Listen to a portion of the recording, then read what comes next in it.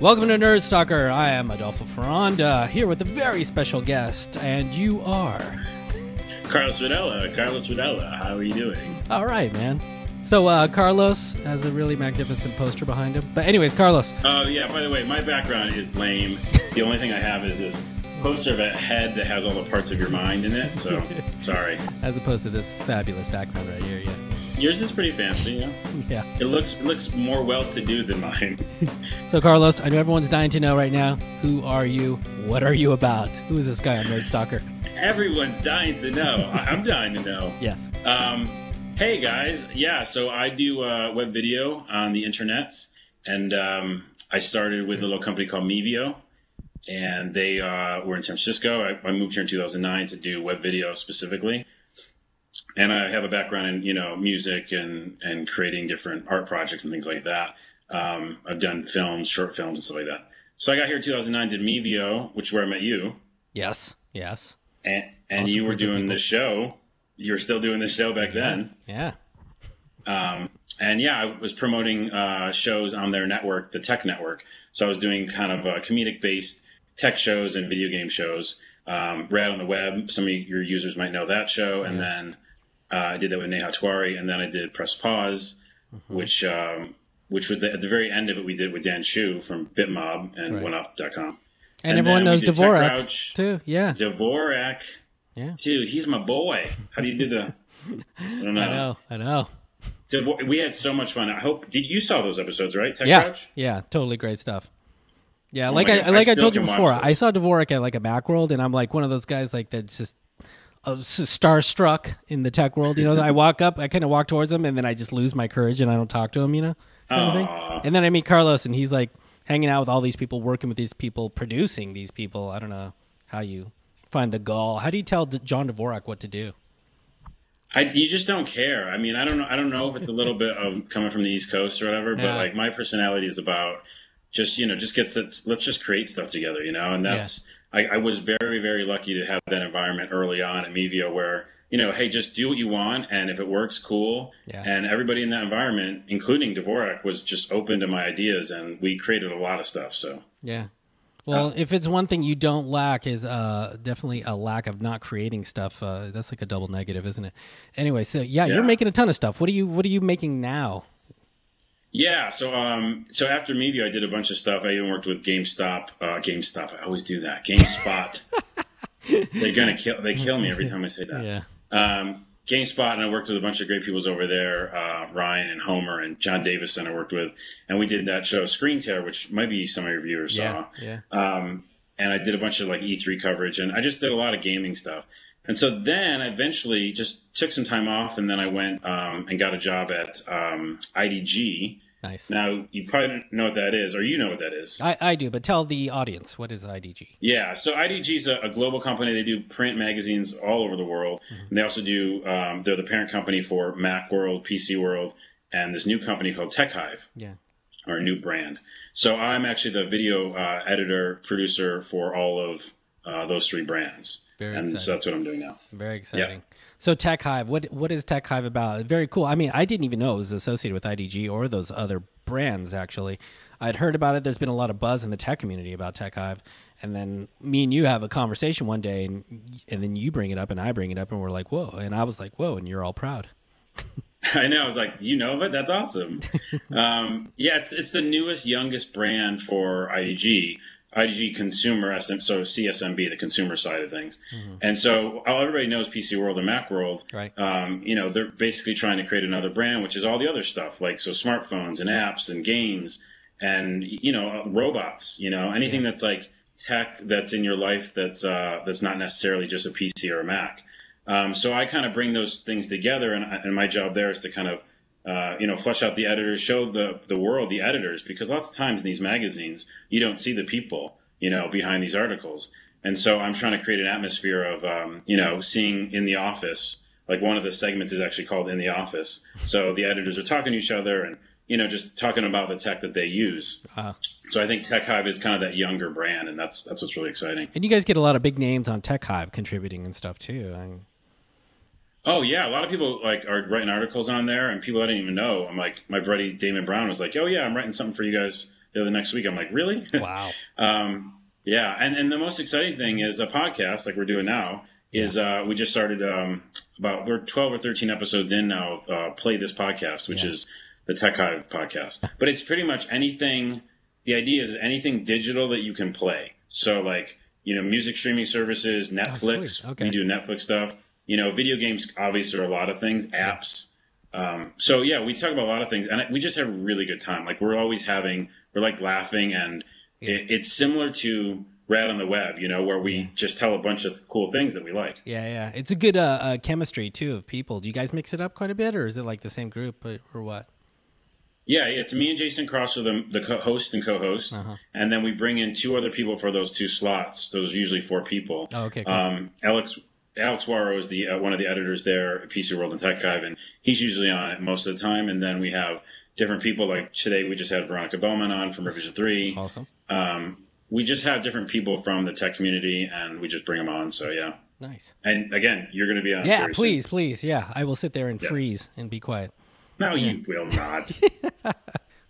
Totally, man. So what else is happening with you? Well, the biggest thing, drum roll, is this Kickstarter I'm working on. Yeah, all right. You didn't have to make me say it. No, believe me, I've been telling everybody who wants to listen and those who don't. Kickstarter is tricky because I feel guilty because I have to be like, hey, I have this thing. You remember this thing I was doing? Can you? It's pretty cool. It is cool, but it is cool, and it's not just my stuff. So I can say that confidently. It's me and a bunch of other people who are really passionate about doing a web series about video games, but with a mixture of Pee-wee's Playhouse. Yeah. So it's definitely kind of more Mr. Rogers' Neighborhood and Sesame Street, and there's puppets, and the show takes place inside this huge arcade. Yeah.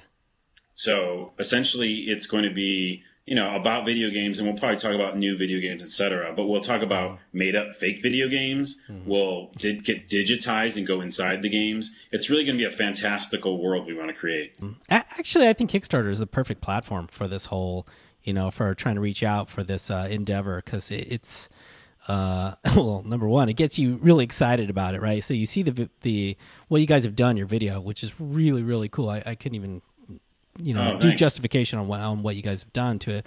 But I saw it, I was like, wow, man, I definitely want to contribute to this thing. And obviously you can contribute all different kind of levels. Carlos, you could talk about that kind of thing if you guys, if you'd like.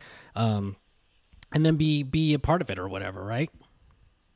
Yeah, I mean, like the levels are, I really struggled with the levels. I mean, I wanted to make them, I wanted just like the $30 or $40 thing be like, you're in the show, because I just want everybody to be a part of it, So we have some pretty great ones. I mean, the buttons and stickers alone, I want buttons and stickers, just random ones. So I was like, that'd be fun just to have those. So like at $10 or $20, you can get like all the buttons, all the stickers. We're gonna make these really cool. I'll tell you on the show because this is a secret.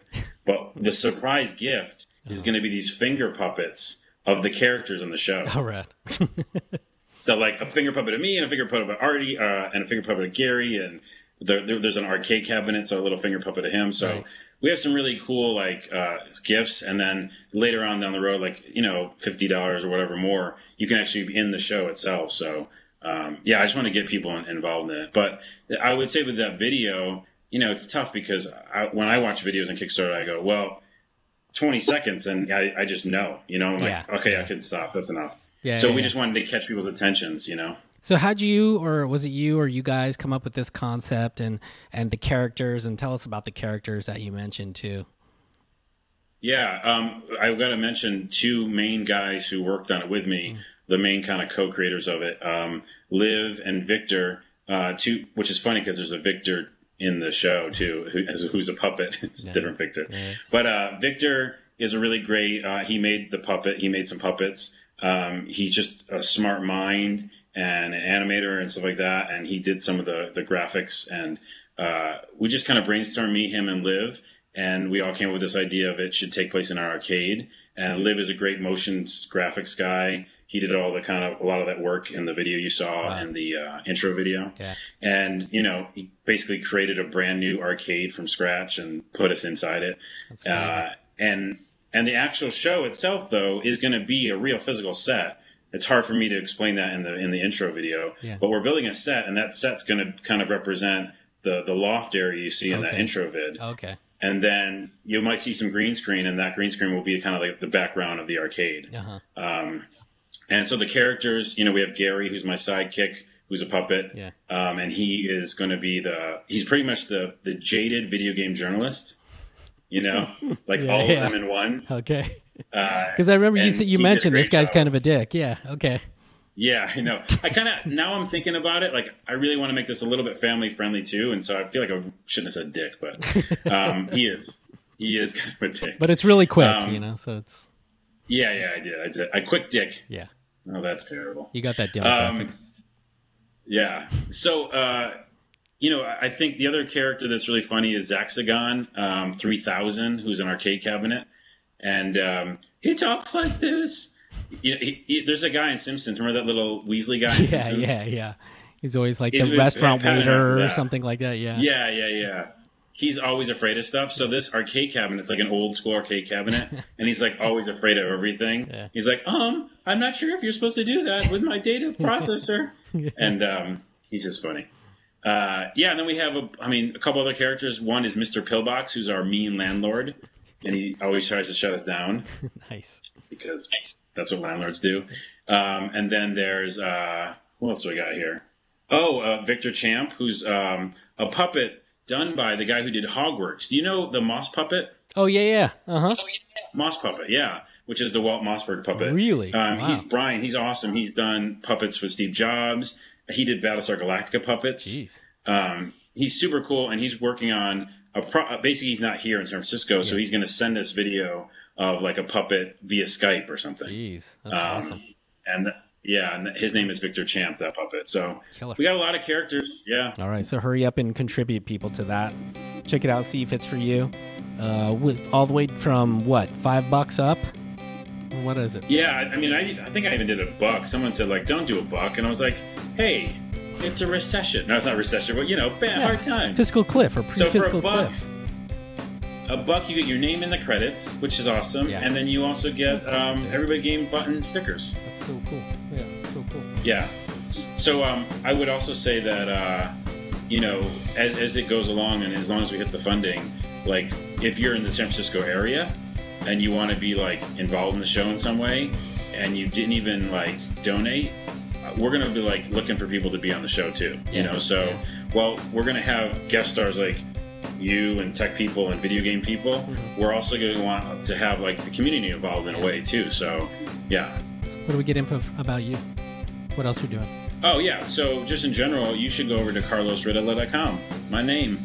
Yeah. And just .com. Go to techhive.com. It's a great site. Anyhow, not even me. There's a bunch of great writers there. So check out techhive.com. Awesome, man.